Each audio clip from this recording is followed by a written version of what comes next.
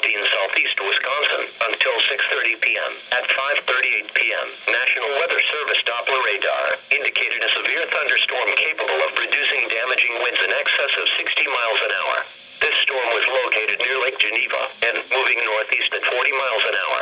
Locations impacted include Elkhorn, Lake Geneva, Twin Lakes, East Troy, Union Grove, Wind Lake, Genoa City, Kell Lake, Powers Lake, Otters Lake, Silver Lake, Burlington Airport, Browns Lake, Potter Lake, Rochester, Eagle Lake, Waterford North, Tippets, Abel's Corners, and Spring Prairie.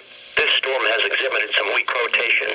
Tornadoes can develop quickly from severe thunderstorms.